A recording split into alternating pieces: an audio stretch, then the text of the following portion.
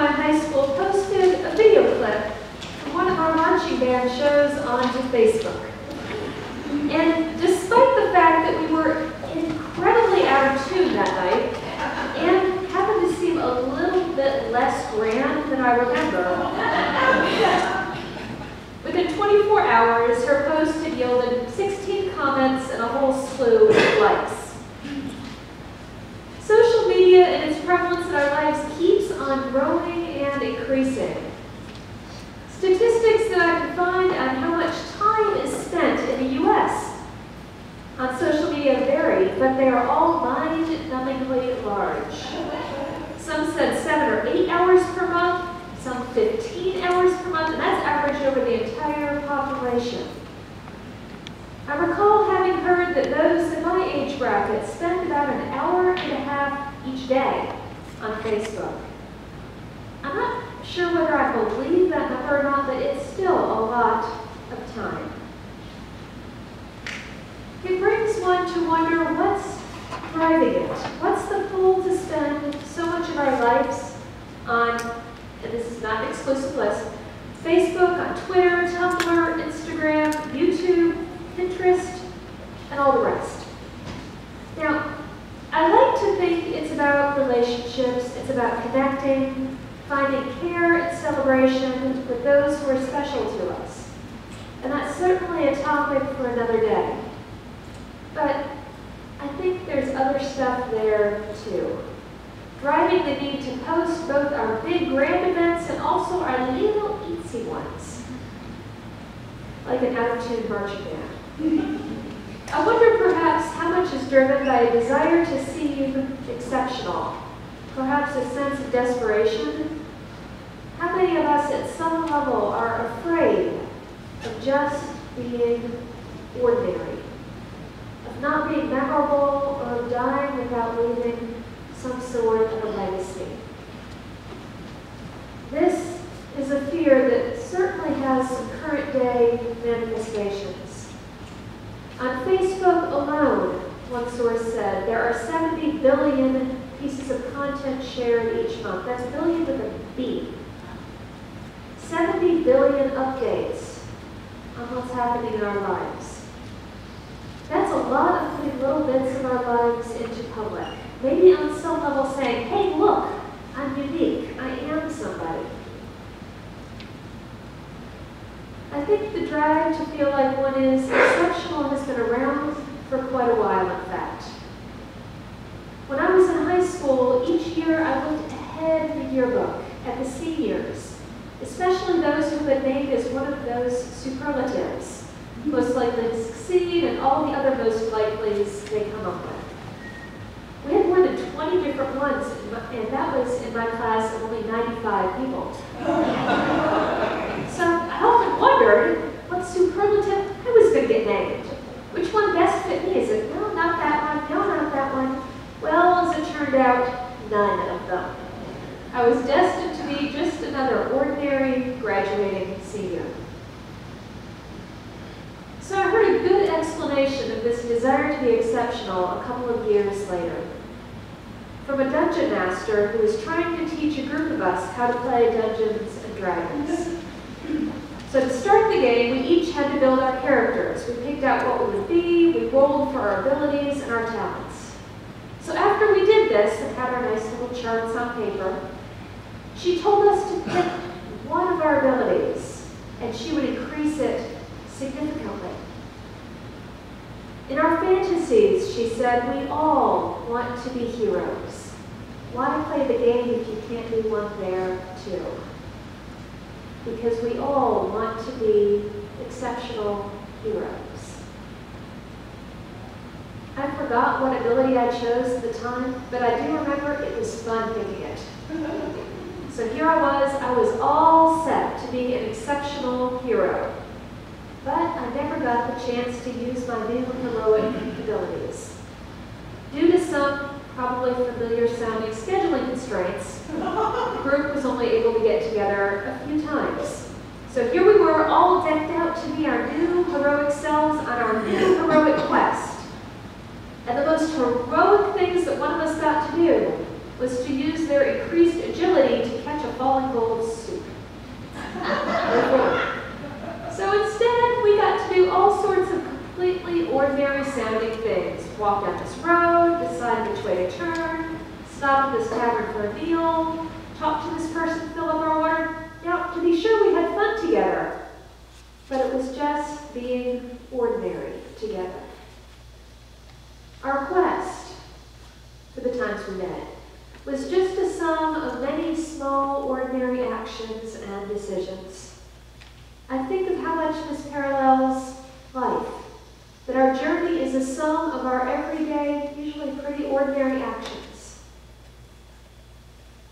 One of my personal practices that I've engaged in for years looks at some of these sums for ordinary things for myself. I'd probably go so far as to call it a spiritual practice for myself, since it constantly raises mindfulness for me, reminds me of my interconnections with the earth. This practice is ecological footprinting. You'll probably hear me bring it up again over time, too. It's a fairly simple concept that also appeals to my mathematical side.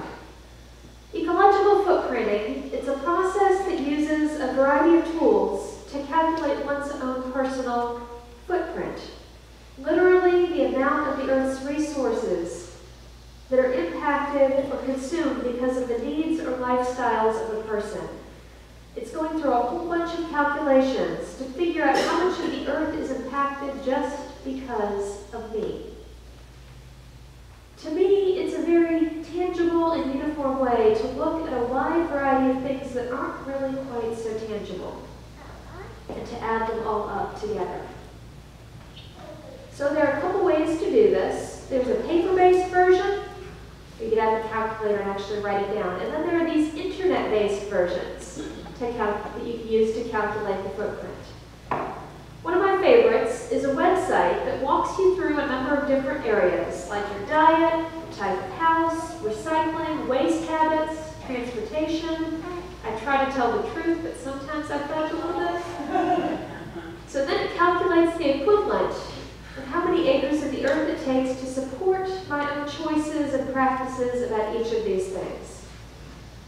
So the fun thing about this website is that you get to create this little on-screen avatar of yourself. I'm kind of partial to the green-haired option for this. You pick the hair, you pick the skin, you pick the shirt, the pants, and then she walks around as the representations of the user's choices fall from the sky with a satisfying thud.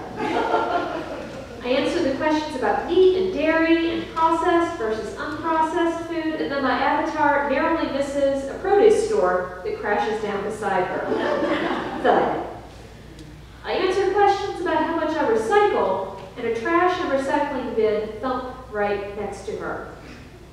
It's quite satisfying visually. The answer, not so much, but visually it's quite satisfying, and if I want more detail, or to be able to be a little more specific with my answers, there's always the possibility of calculating it longhand, which I try to do at least once every year or two. The vast majority of these questions are about small, ordinary actions, not grand things that are obvious. Small, ordinary things like how much milk and eggs do you consume in a week? How much chicken? What's your monthly electrical bill? And for the ultra-specific calculations, how long do you take showers for, new or used books, and how many pounds of books do you purchase per month? It's usually hard for me to think about any of these questions on a larger scale than just the impact of what's sitting in front of me. Footprint calculations help to open that up for me. They create the grand scale where I can see my tiny, ordinary choices, and then it says, look, this one regular choice added up over all this time. It makes this much difference. Our ordinary choices matter. They matter in and of themselves and the impact they have, and they make manifest our deeply held beliefs and values. Our actions show us our beliefs. So let me ground this in some of Aristotle's thoughts to go back a good ways. He had a particular understanding of virtue. The practice of virtue, Aristotle claimed, was found through the habits that affect an individual's action. To him, virtue is seen and developed by acting regularly in tiny ways, those ordinary things. It's not that I believe this great, big, grand thing, and that's why I'm making a choice. It's the other way around. Through this ordinary, everyday choice, we can see our motivating beliefs. I think we can see this in Unitarian Universalist theology also, and definitely in ethics grounded in Unitarian Universalism. UU theology would say that action is paramount. One's underlying beliefs and personal credo are all well and good, but as UUs we get to form these for ourselves, but it's our actions are where our beliefs take form. Our actions are what make manifest our beliefs and our values. And without actions, all the belief in the world doesn't make a difference. One of the ways that I understand the world is in terms of performance, of identities being performed. These are identities like gender identities, religious identities, relational identities, racial identities, class identities, all of these identities. In this way of thinking, we only see in others and how they're performed by that person, how the identity is manifested by that person's actions. I could go on about this for a while, but what I want to extend it to is that with this performance-based view of the world, I want to say that values are performed also. That values don't even exist until they're performed.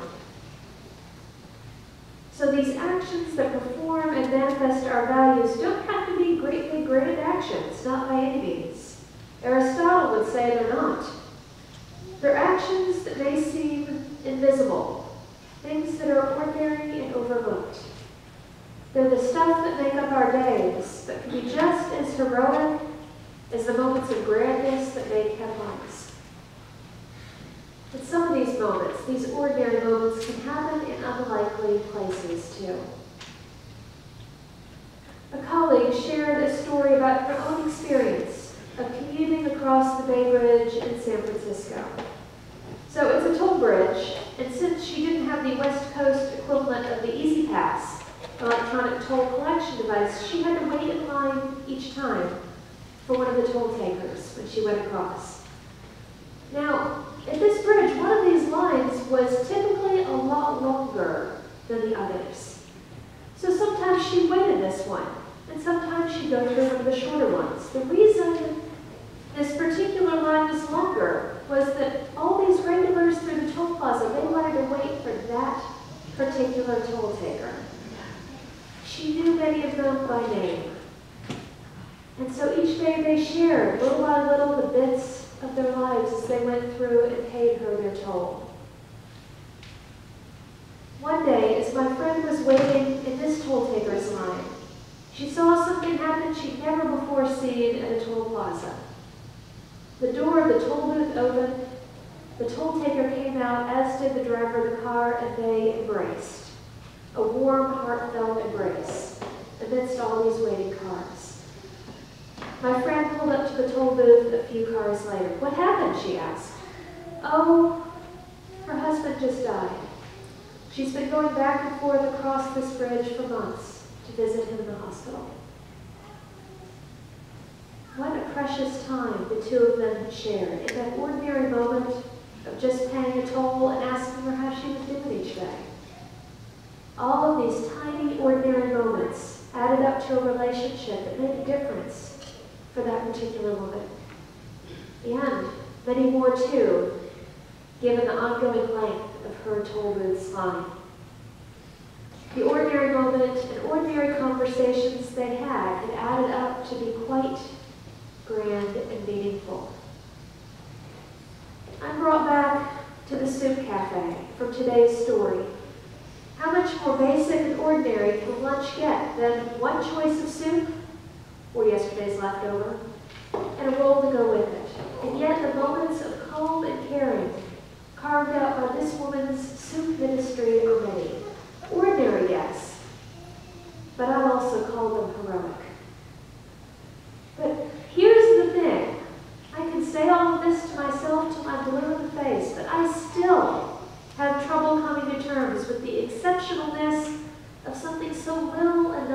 exceptional.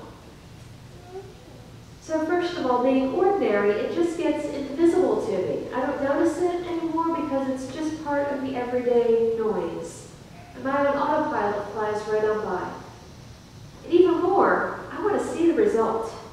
Not seeing immediate progress can derail me, make me devalue what I'm doing, even make me give up. Perhaps a bit too much. I like seeing tangible progress on a short-term scale. I like to see that what I'm doing is changing something. So even with all of my fabulous ecological footprint calculations, sometimes, more than sometimes, it's still hard for me to imagine the big picture. Because it's so easy to get attached to seeing progress.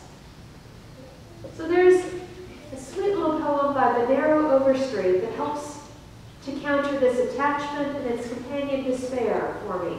Despair at not seeing a difference. So this poem is addressed to one who doubts the worth of doing anything if you can't do everything. You say the little efforts that I make will do no good, that they will never prevail to tip the hovering scale where justice hangs in balance. I don't think I ever thought they would. But I am prejudiced beyond debate in favor of my right to choose which side shall feel the stubborn ounces of my weight. Well, stubbornness, I've got plenty of that. It's not really a cure for my attachment to seeing progress, but maybe a place for me to start. The stubbornness of believing that it does make a difference, and the stubbornness to keep reminding myself of that fact too. Ordinary heroism doesn't make the news. It doesn't look like it changes the world. It may not look like it changes much at all, at least not in the moment. But taking a step back, the world is mostly filled with just ordinary people and their ordinary actions every day. And the ordinary, just being ordinary, that's where most of change happens. So may you find and cherish many fabulous, plain old ordinary moments as you go about each ordinary day. Our ordinary can truly be extraordinary. May it be so. So how much more ordinary does it get than just a single step? Please rise now in body and spirit, and let's sing together number 160.